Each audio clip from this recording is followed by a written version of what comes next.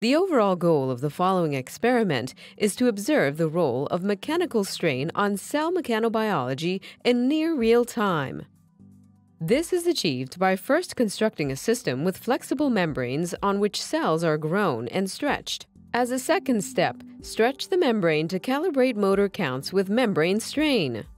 Next, mouse lung epithelial cells are stretched and nuclei are imaged in order to show that the membrane strain is transmitted to cells.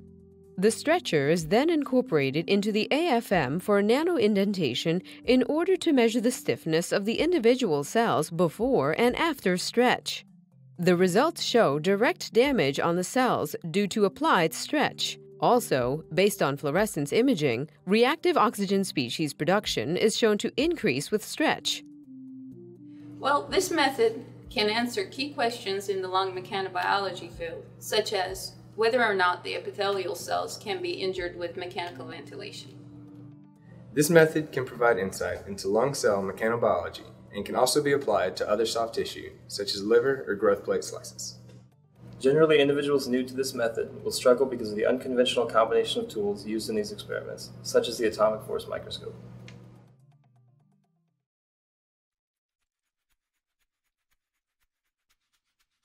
To begin, prepare a collagen-coated PDMS membrane modified for use in cell culture as described in the accompanying text protocol.